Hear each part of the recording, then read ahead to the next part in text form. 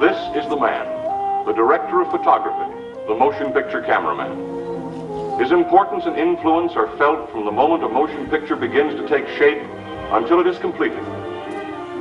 Of necessity, he has mastered the many tools of a complex and demanding art. Cameras, a wide range of many kinds which vary in scope, limitations, and operation.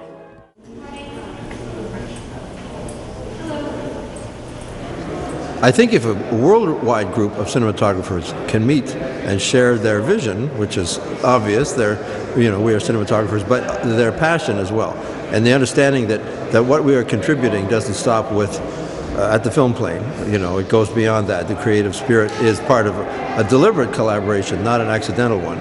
And I think the pace at which films are made kind of crushes that, and you have to find it in those spare moments. And the international perspective is something that in some ways aligns me as a Canadian/American cinematographer, and helps me understand that the story can be told in different ways and with a different level of passion. Not bad.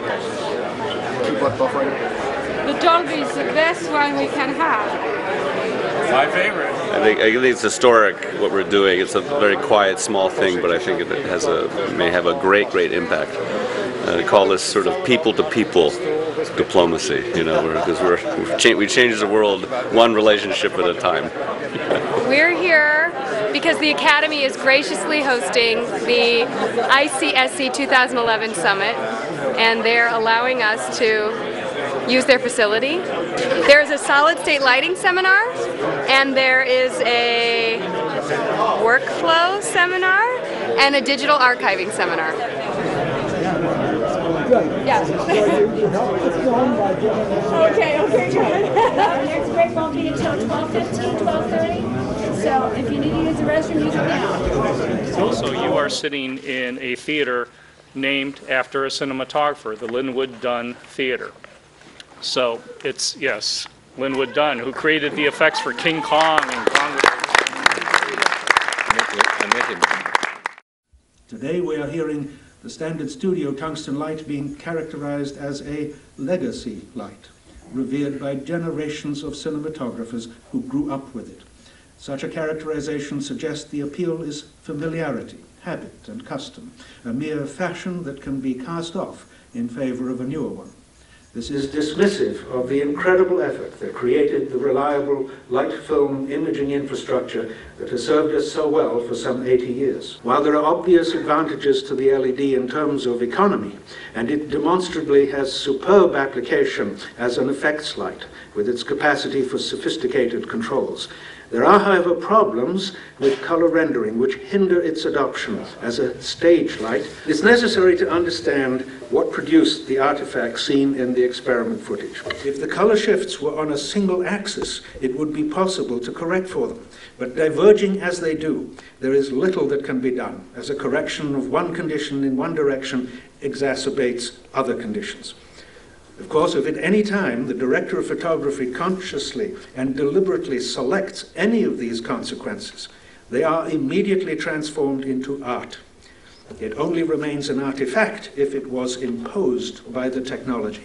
The ultimate goal is simply to ensure that a new technology, such as LEDs or plasma or whatever may lie in our future, actually advances the art form to a new level. In short, to make it work. To that end, we actively research the field of solid-state light, with the Academy's mission being the pursuit of excellence in the arts and sciences of motion pictures, which is usually most evident in our annual extravaganza known as the Oscars. It begins, as we have shown all the way back in 1928, with light, the raw material of our vision.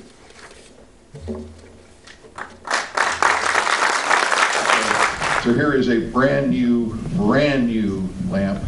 This is just a very gratifying sign that out there in the light manufacturing world, somebody gets it. This is by far the closest replication to a tungsten spectral output that we've ever seen. Who makes that one? The light sources are identified only by number. Our intent is not to cast aspersions on one light source or another, simply to demonstrate that even though lights may appear white to the eye, they have very different color reproduction properties. We don't know who are the manufacturers, but you send them to the manufacturers to know well, exactly. as I say, we saw them again at NAB, and they saw this presentation at NAB, and some of them are very appreciative. Mm-hmm. Others, they don't, they've got a lot invested and they're going to keep pushing whatever that is. But some of them. This is designed to work with tungsten light. With all these discontinuous spectrums, the spike of green could be totally inaccurate. You can throw them away. Yes. The best tool to use, well, even using your eye, because the sensitivity of the film is going to be different than the way your eyes perceive, the best tool these days is a spectroradiometer. So you can actually get a histogram of the color. You said that one basically got it. Yeah. So then. But they were among the people that a year and a half ago were, oh my God, what are you doing? But they went home and they thought about it and they said, okay. And they make the changes. We solved that problem. Mm-hmm. and they worked on it. And so if we get them all to do that, then we'll have a standard just like tungsten, just like you mentioned. We would hope so. You could see where, okay, all the colors are shifting toward magenta, but as you rock away from magenta, they won't all move together. They won't all move together. They'll move in different directions. Okay. So as the colors shift, see, there's no way to just bring it back in. You can't just color correct it in one direction. It starts to, because you correct the greens and the magentas will shoot way out of the line. You bring the magentas back in and you start to rust. So you'll do, and you can't do that with every shot on color correction. So, Well, the lighting presentation is extremely interesting and important, but what they're trying to do is practically impossible. With all the different cameras, the artificial lens of the camera, and the recording system they use, film, how it's projected, how it's transferred, it's an impossibility. You could. So you do the best you can with it, and as we have for all these years. Even tungsten light, as the bulbs get older, they change color temperature. So I've enjoyed the presentation, but I'm skeptical. The golden award in Berlin, or what do you want to do? I got the greatest shot of him yesterday. It begins on his ponytail, and I crane up on the ponytail and go up and around to his face, just like it. And then he says something. Jared Smith, he knows more about old films and new films than anybody they ever had at Paramount. And he's sort of the resident ancient hippie. When he walks away, you'll check his ponytail. We've all been discussing for a period of time, including the last few days, the eroding of the role of the cinematographer, and we at the Academy care about that, and we're putting a lot of effort to try to develop tools that will allow professionals to do their craft in a very professional way. The democratization of this stuff allows anyone who has access to the tools to show whether or not they have talent. But basically, it's another story as to how the professionals with talent are provided a mechanism to take imagery to the next generation and to the next level. We'll give you a chance, a little crack in the door of looking through at what we see, where this might go, and why we're really trying to bring these tools to bear. And we think there's great promise, and in the fact that now that people have to deliver masters that are going to serve multiple purposes, that instead of taking something that has been turned down to 2,000 to 1 dynamic range as a starting point, to be able to go to something that has all the creative intent built in, but has high dynamic range and broad color gamut, and repurpose from that into the output display mechanisms, opens up a whole new way of approaching remastering and repurposing material. The data is actually in the master. The display can't take advantage of all of the data that's in the master. And in the process of rendering, choices need to be made about which portions of the scene are going to be reproduced. So all the creative choices were made while looking at a 709 output, but the data that was being manipulated in a full dynamic range environment. It gives a real taste of what we think high dynamic range imagery is going to bring to the table. All of what we're trying to do with all of these various bits and pieces is to put you in a very favorable starting point for the next steps of the process, to do it faster, quicker, easier, and without the heroic efforts that these things have taken in the past. Can you tell me a little bit about your feelings as a cinematographer utilizing the system now? It feels like there's more latitude, there's more dynamic range. I spend no time at all in a dip station. I mean, you're moving so quickly from location to location. Even if you're shooting in the same area, you still have to move a tent with all these monitors. And it all comes back to when I shot a film for Jesse Dillon called How High about 9.5 years ago, and I lit the scene to my eye. I went back to the monitor and it looked awful.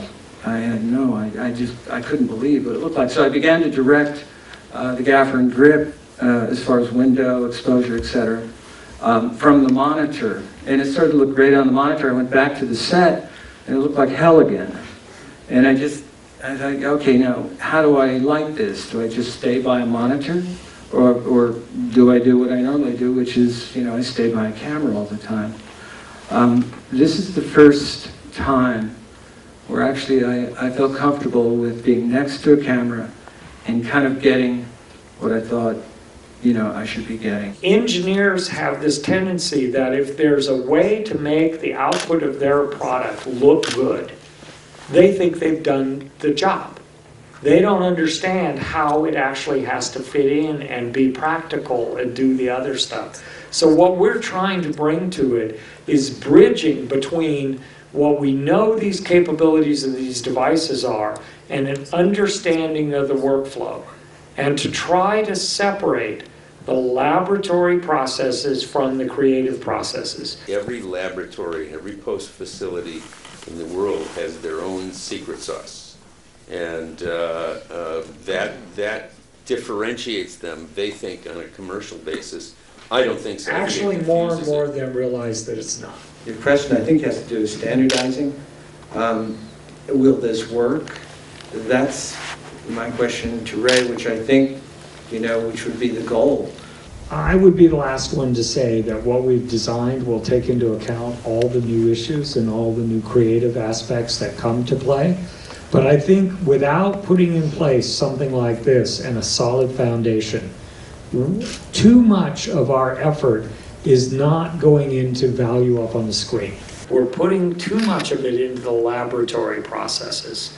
And that's what this is supposed to make all of that easier and to basically allow the creativity to flourish again. To have the DIT's role be to make sure that what you were doing got captured correctly, that there were no drive errors, card errors, other aspects, but to put the creativity back into the hands of the cinematographer and move away from this concept that somebody else is the author of the images, that they're setting the creative look or any of the rest of it. That's my personal goal in what it is that we're trying to do here. So far, we have not had a single DP that's actually done a project through this that hasn't been ecstatic with the overall results. Know that much. As a tool, this is an absolutely workable solution and delivers an amazing consistency day to day, and my hat is off to you, Francis.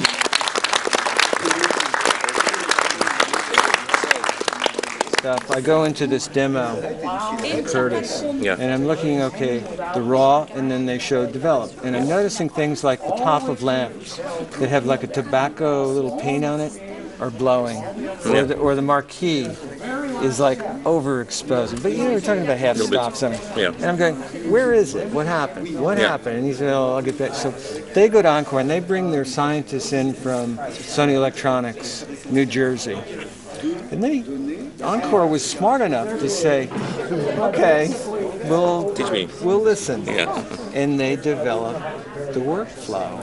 If you do a DPX type thing, you're going through some form of film print LUT to go from printing density out. And if you go through a film print LUT that matches a lab, you're limited to the color reproduction capability of film. Yeah. Okay, film does not like bright, saturated colors. It's a subtractive system. To get saturated colors, they have to be dark. I don't do color correction on the set anymore. I just want to have the monitor that delivers exactly what I see on the monitor. That's what we get. Whatever happens afterwards, it has to be right. So you never saw on the monitor what we, the IFF. Everything happens in the post-production. Yes. So you're basically working off a Rec 709 monitor still? I don't know what the hell he had. That's a 709. Yeah, it's a 709. He had a bunch of crap, and it was all like cabled, and the cables were all fucked up, and it was a joke. And his LUTs, all the LUTs, I threw away. Sure, no, but they I mean, to use this system, it's basically just a different way to read the data. We're holding a lot of that. Holding the outside and the inside. Yeah. The original tender workflow. That's the frame right there.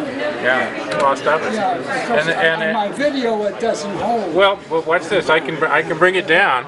I can bring it down here, so now it should hold. Yes. Yeah. See, that's acceptable. What was shown there drove me nuts. You know? Yeah. It's a big issue, is preserving that highlight headroom, you know. You can crush it later, but if you crush it first, what are you going to do, you know? I'm sorry, Gary, but we have to go back in. Oh, you do? Well, I'll set up again later at the next break. Absolutely. Okay. I'm back again later. Okay, thank you. Do you want your images to be seen in 25 or 50 or 100 years, as Michael asked earlier? Anyone disagree with that? Some of them, okay. Moving image, which is features and documentaries and recorded sound, are our cultural, visual, and oral heritage. Some of the tools you're using, however, and indeed this headlong rush into the digital production, presents a lot of problems. The key issue was presented, as Andy pointed out, in the Academy's original report called The Digital Dilemma, which is that with all the benefits of the digital systems, there was and is no guaranteed long-term access. And preservation without access is useless. Well, much has been written and talked about the creative advantages of film, but is it a perfect medium? By no means. As you all know, film is fragile. From nitrate self-ignition potential through cellulose acetate and the vinegar syndrome through the early Eastman color fading. We've had our problems with film. But as well as there are advantages to the new digital equipment systems, the major issue is that film has given us a proven long-term access. We must generate awareness about the incredible contribution that film, the celluloid itself, has made to humanity, and that it is time to elevate this material to the rank of a world heritage. Through film, we have documented our time in an unprecedented manner. It is indeed the face of our humanity and the Rosetta Stone of our time. This medium of expression must be cherished and protected. Film has captured us in an unparalleled manner that must not be forfeited for the sake of technological advances and economic gain. There's a term that I don't know how many of you have heard called born archival. Anybody hear that term before? That's really important, especially as you move more into digital capture technologies. If you don't capture that metadata on the set and right up at the beginning, you will never recreate it all the way at the end. And we spent 8 months. We were able to find the people that actually created all this content and interview them. They still remembered enough about the process where we were able to collect enough to properly catalog the materials in the collection. This building here at the Academy is connected to this fiber optic network, and all those lines show the connections between the various research and education networks in the participating institutions. Our digital present is such a small part of the reality of image creation that we have had in our history. And what I wanted to do today is show you two images that walk us deep back into our analog art past, two images that I think are crucially important in the history of image creation and to us as cinematographers. And the first one is a painting, if we could just show that. This painting was rejected as not being important. It was very dirty. Its attribution to Caravaggio had been lost, and it was thought to be a bad copy of a lost painting of Caravaggio done by a Dutch painter who was a follower of Caravaggio's named Gerard Honthorst. Essentially, the painting was never lost. The painting went from one place to another. The object was there. What was lost was the metadata. They discovered the metadata. They discovered the metadata because it was on paper that had survived, had been passed down, had been stored for 400 years. The next thing I want to show you is a photograph. This is the oldest photograph that was made. It was made in September of 1824 by Nicephore Niepce. It's a view from the second story of his family residence in the Loire Valley, looking out the studio window. One of the real concerns I think we should have as filmmakers is how vulnerable the materials we're creating today, especially if they're born digital. What's going to happen to them? And to what extent we can and should be able to be involved with the archivists and the preservationists that are essentially empowered and mandated to preserve this material. And I, for one, up until a couple of years ago, had no contact, no awareness with this whole part of image preservation. And I would encourage all of you to take serious awareness of this and do anything you can on an ongoing basis to help preserve the film history, the image history in your own country, and of course your own work. Our job is to focus on that circle of value, to try to save the things that we believe, and we might be wrong, and you might hate us for it in the end. Why didn't we just save those outtakes from Citizen Kane? Grover actually is the one who burned them. But the fact is, we can't second guess that. I was even born. That's right. It was a remarkable feat. But the fact is, we cannot save everything, not even in the studios. We know you can't save everything. And I would also say that I have been on the other side of the formula as an archivist for independent and avant-garde filmmakers. And I understand the problem, but not everything has value, and not everything should be saved. We, at this present moment, are probably the worst people to decide what should be saved and what shouldn't be saved. But in de facto, that's exactly what we're doing, because we only have a survival window on materials, unless they're migrated, if they're born digital, of only 5 years. We're already losing materials. Some of the stuff, maybe it's okay it's lost. But at this point, how can we know from our current vantage point what should and should not be saved? And Citizen Kane is a case in point. This was a film that was relegated to the dustbin of history for like 30 years. And its rehabilitation is one of the 5 great films ever made. Has really only been something that's happened in the last 15 or 20 years. That film, had it been born digital, probably would have never survived. We always think about, well, okay, film, it's wonderful, it's a great medium, it's so easy to save it, blah, blah, blah. We didn't save most of our films that way. We lost lots of original negative. We lost a huge strata of quality. People say, okay, we've lost The Patriot. That film no longer exists. But that's not the primary kind of loss with film. The primary kind of loss is that loss from generation to generation to generation as the cinematography of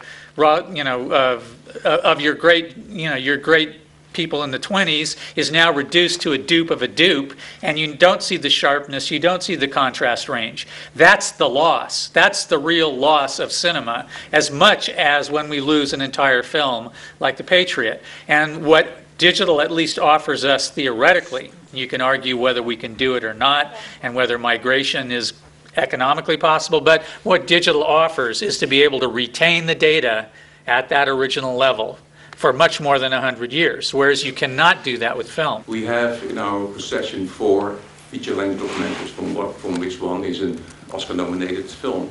that report the lives of people. And for example, we want to go back to their lives making and to follow up what happened to them. So we have to keep track, we have to archive that. Now, I'm not in the possibility to do that. I have at home at this moment, I get, I think, 26 terabytes of material that is raw material that can be used in a later format, but not so much as that. But, so what do you do with it? If you can duplicate it as many times as possible, that's a really good way to ensure at least there's more than one copy around. Even if that's a hard drive, a tape, and some service you can find, you know.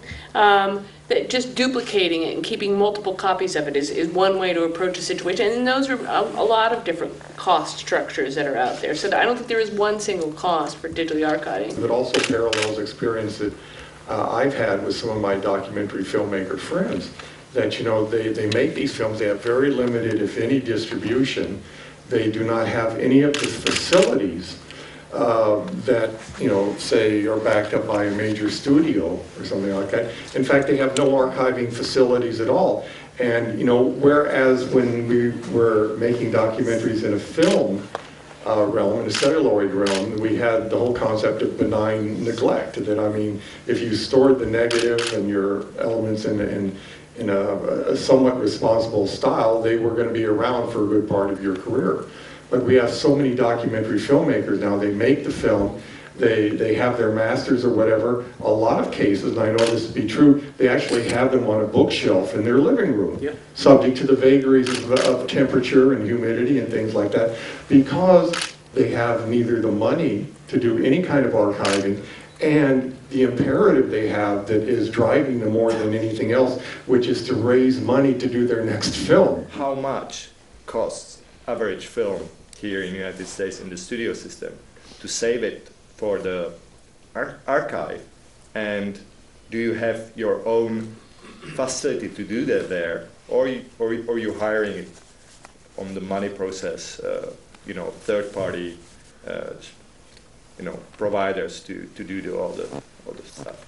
Well, I'm not quite sure how to answer that because the costs change like daily. No, they do, and I think there's a cost to create the YCMs, which are considered, I think, an archival thing. It's cost to ensure that you have the digital materials backed up in some way. Those costs are, you know, across the board. If you've got an internal infrastructure like I sort of have and like Sony has a little bit more of, those costs can sort of float between. But it's a very good question. How much does it cost really to archive? And we're looking at that now too. There are probably more people talking about the preservation problem now than there's ever been before. Before, when, as you were talking about, like, there was nobody doing something at some of the studios. Now it's totally on the table and it's being brought up and it's being discussed. So it's a larger set of issues. Here he is, right here.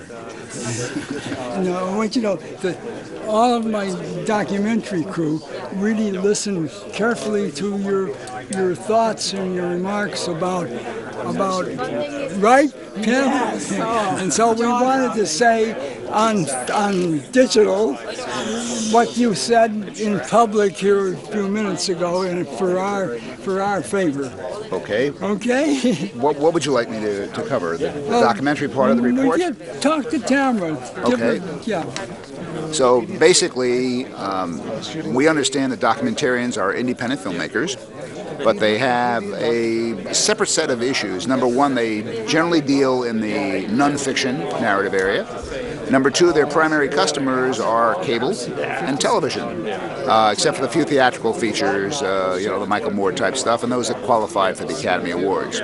So the real issue with the documentarians that we looked at, out of the three organizations, which was the Academy's documentary branch, the Television Academy's nonfiction branch, and the International Documentary Association, we did our surveys with them and we said, what are the problems that you're facing with digital? And we were so surprised at the answers. Number one, they love the fact that they can use the digital cameras because it means smaller, they can be hidden if they have to go into places where you don't want a big camera crew. You don't have sound problems, you don't need a separate sound man a lot of the times. It also allows them to go into the digital distribution much easier. They can edit on desktops and so on and so forth. So what do you recommend for the future for people? At this particular point, the only recommendation that we have is to film out, despite what Michael Friend said. It is the only long-term preservation medium that we have, which is film. And to be able to take your master material and go back out to film, and it's going to become less expensive than it is now, you at least have a record that you can use until we solve this digital dilemma and come up with the permanent record, a bubble chip or whatever it turns out to be that's non-erasable, lasts for 100 years, and has all those qualities. The thing that bothered us about the documentarians, who for the most part use historical footage, is that they didn't realize that if they, in 25 years, come back to this period of time, there will be no footage because it's not lasting long. An example, which I didn't talk about today, but if you take a look at what's happened to the television newsreels, in the mid-'80s they went to electronic news gathering, ENG. They put it on videotape because it was cheaper, and Bob Fisher's the one that talked about that. All right, so what they have now is all of the cities around the country that are celebrating their 150th, 175th anniversary. They go to find footage, and for the last 25 years, there's a black hole. There is nothing. The news departments have maybe a few obituaries and maybe, like the sports networks, the play of the week, and that's about it. And that's sad. The question of who is saving for what, and when the archival aspects come from those who believe that something might be commercial, may rob us of some historical value which exists now that we who live now don't realize. So the question of who saves what, not just how, is a critical cultural issue. And I don't know the answer to that, but that is one idea of what you save that's reproduced. And I hope I'm one of them. I'm reproduced, my mother. Thank you. Okay.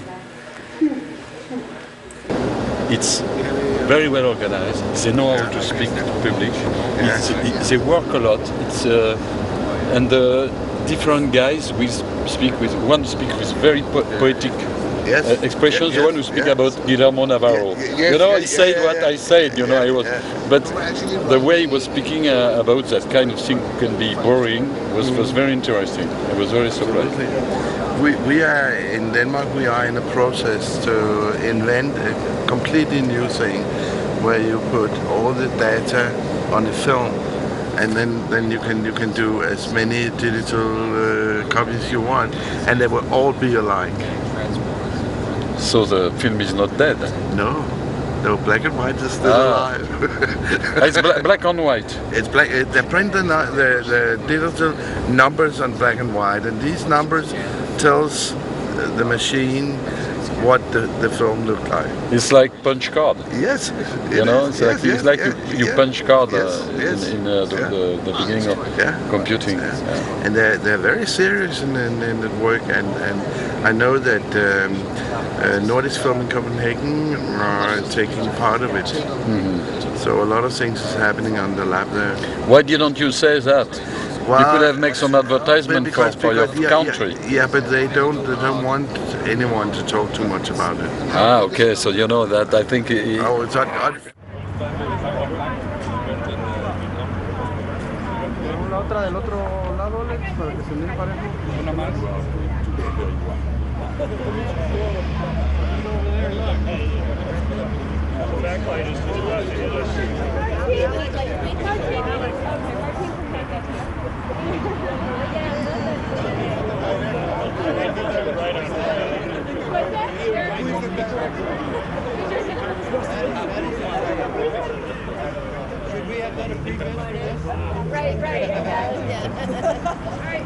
The International Cinematographers Conference. It's been very interesting because what you find out is that if you're a cinematographer, you're a cinematographer. You are your job, and so you always think there are differences in different places that you've never been, but that's really not true. It's always the same. I just think it's interesting to know other people who do the craft and the art, You know, I think that's the most valuable thing. It's like the ASC, the most valuable thing is that we get to talk to each other, because being, you know, a cinematographer is an art form that is, you know, a very kind of insular thing. You're the only one who kind of knows what it's going to look like beforehand and what you need to do to execute it and those things. So it's not a conversation you have with other people on the crew, the director, the producer, or anybody else. You know, it's something that they would want to understand, but they don't really understand. So it's good to talk to other cinematographers who, you know, have the same aspirations and the same problems, and sometimes some really great solutions. I remember that my father told me, my father was still alive, by the way, told me three things always. He says, you cannot demand respect, but you can command respect. And that respect, I feel, goes to the heart of what a lot of our struggles are at this point in time in the industry, with the changes that are happening and with the people that we're dealing with who control what goes into production, who control how it gets distributed and exhibited. And the second thing my father said is in a meeting, don't speak unless you actually have something to say, which, you know, I always took to heart when I went into meetings, especially with people who were in positions of power. And the third thing he told me is always dress nicely if you're going into a meeting with people you want something from, or people who want something from you, because they will automatically assume A, that you know more than you may actually do, B, that you have more power than you may actually have, and C, they will think that you are the smartest person in the room. There are some of us here who are very fortunate to work with good big directors who appreciate the craft of cinematographer. However, there are a lot of them who do not, who even look at us as a threat. I do not have a solution for that except two things. One, dialogue. They have to be brought to the meetings like this, where they would be presented with the situation, where they will be presented with the fact, how are we going to enhance what they want to do. That's number one. And then the thing number two, also even more important, educating the new generations. What we have now problem in Czech Republic is that a lot of the young people, the people that works on the foreign projects in Czech Republic, they are saying, why are we supposed to join? You know, well, what will you do for us? You know, you don't have any power. You don't have anything. We have this job from Americans. We don't need you.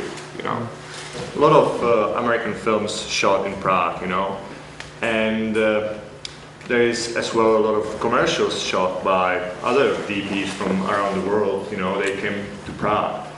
And what I was thinking is, it will be nice that if there can be a memo from the local association of cinematographers in that country. If somebody of their members goes abroad, he will be contacted the local association of cinematographers there. It's absolutely correct that when a member of a cinematography society is filming in another country and visits that cinematography society, it makes a huge impact. What my aim is, if that will become such a thing that will be on a regular basis, the people that are not in the association yet, they want to join that, to be acknowledged that a famous cinematographer from the United States comes there, and he starts to communicate with the local association, and then the other cinematographers that they are not there will try to join the local ones, which will make more power for the local one to join all the cinematographers together. You know, it would be a very good idea if such a seminar would be made not only for cinematographers, but for the young directors. Yeah, absolutely. Because in school, and I'm teaching in school at the directorate department. not cinematography department, and I'm teaching them cinematography. You're teaching directors cinematography? Yes, they are looking at the cinematography department guys, and they are looking for the strongest ones, the best ones. Of course. Those who deliver the strong emotions to the stories, right? But now, to enhance that understanding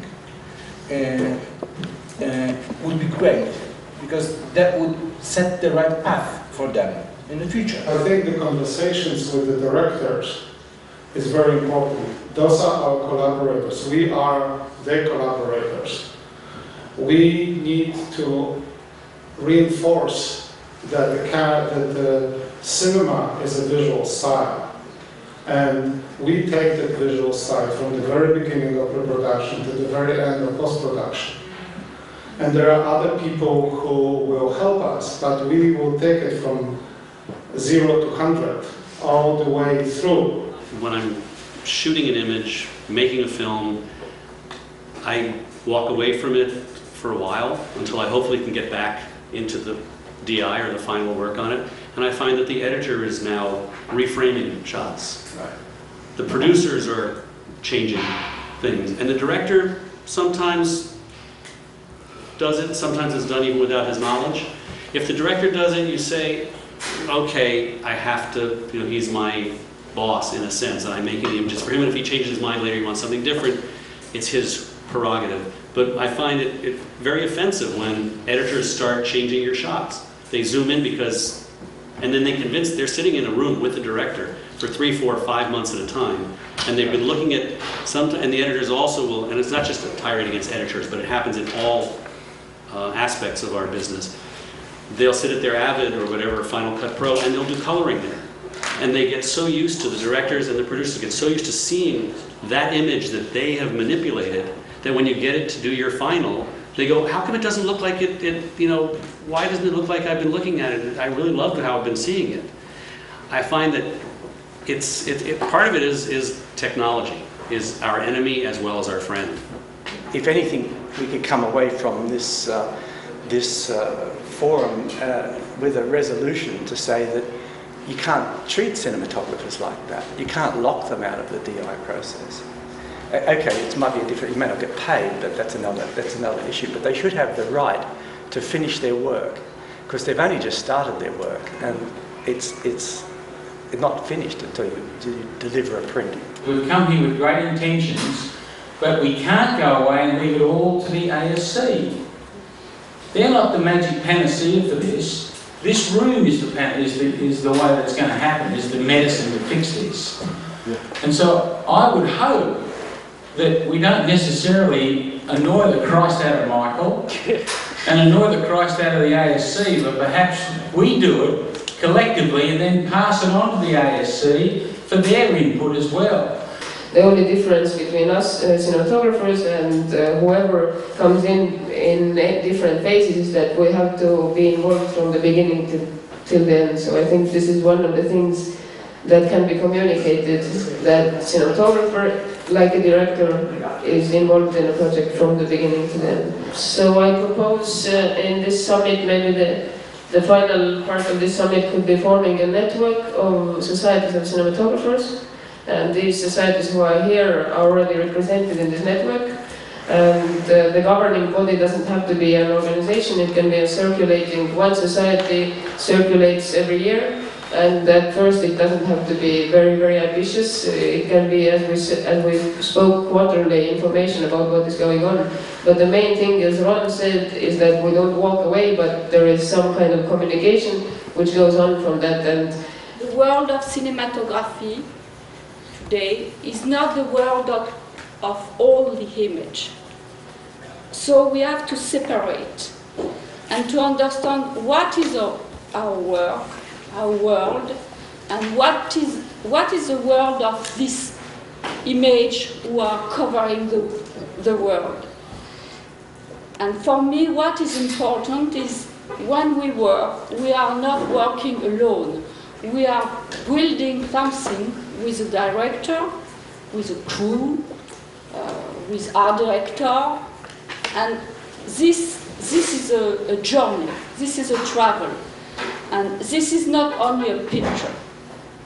So I think the respect comes with the respect we have for ourselves and for the crew and the world we are living with. She's right, I agree with her, although we need to use the means that other people or anybody that wants to gain attention uses, what do you want to call it, PR or whatever they use to get the attention. We have to use the same things, otherwise we will just not be heard. We can say the most truthful, the most beautiful truth, but if there is 7 billion lies on top of that, our truth would not be heard. It still will exist, but it's not going to be heard.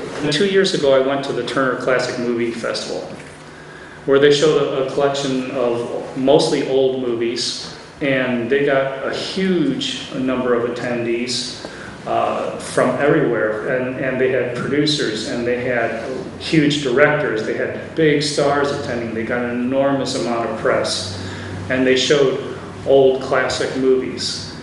And I was thinking, okay, well that's how you make something like that work. You align yourselves with the organizations that have all that power and all that money and all those contacts, in the industry that you're in, and you get them all on the same page about what it is that you're trying to do and what it is that you're doing. And the association, I think we were forging with the Motion Picture Academy is kind of an example of the kinds of advantages you can take or you can have when you associate yourself with other people in the industry. I arrived on Saturday and I read an article in the LA Times about fire ants.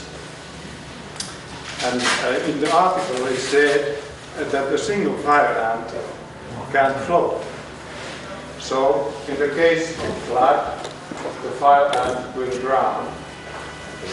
But each single fire ant has an ability to stick to each other by claws and by their feet and form a raft. And that raft floats.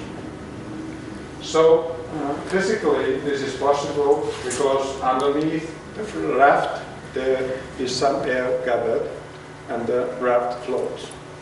So, but what is most interesting in this raft is that it has a collective awareness. And of this collective awareness, no single ant knows nothing about.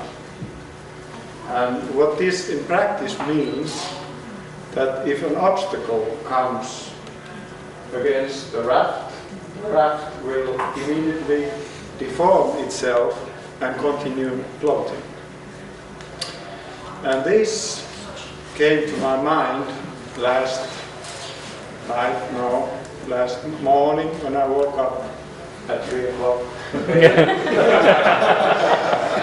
And I was thinking that actually, Michael and dear colleagues and ASC, when you were inviting us to this seminar, that actually you are calling together a raft of cinematographers. And therefore, I would like that we all stand up, join hands, and form a raft of cinematographers.